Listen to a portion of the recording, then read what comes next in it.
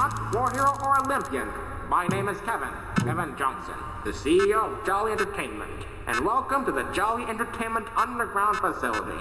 Housing one of the most advanced electronic robots ever constructed by man, this place attracts criminals like some kind of gold bank. And that's why we need guards. But not just any guards. This place needs one of the best security guards out there. And you're here to prove yourself. As part of the requirements to be an official night guard in this facility, we need you to guard this place for at least 5 whole nights. But it won't be easy. We've placed 2 deadly robots in the facility to prepare you for the real thing. And your job is simple, to survive. I bet you heard that one before. The cost, if you fail to get these robots off you, is death. Now, don't worry.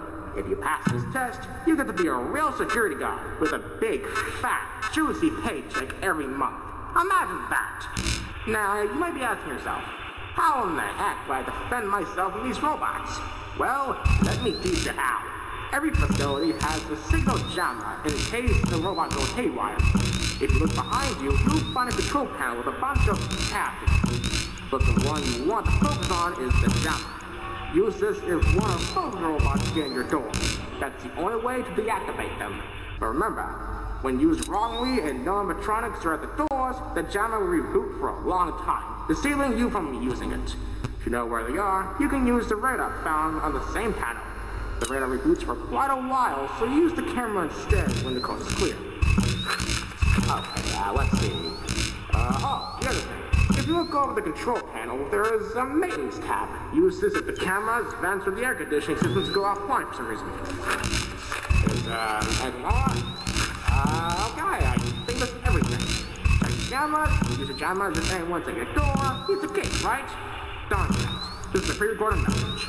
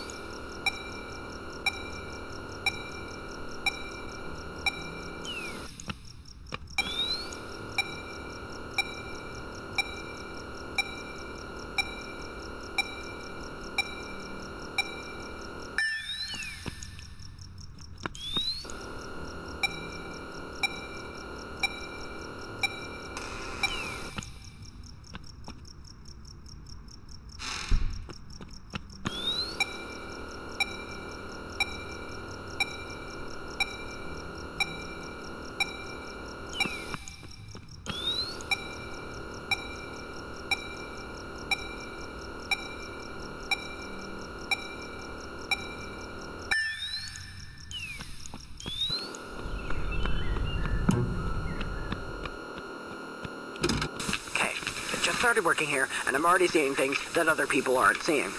One time, I was just looking through the cameras, and each time I saw an animatronic, something just appears in front of me. Looking back, or looking at a camera that didn't have anything in it, seemed to make it go away, for a little while at least. Why am I even doing this?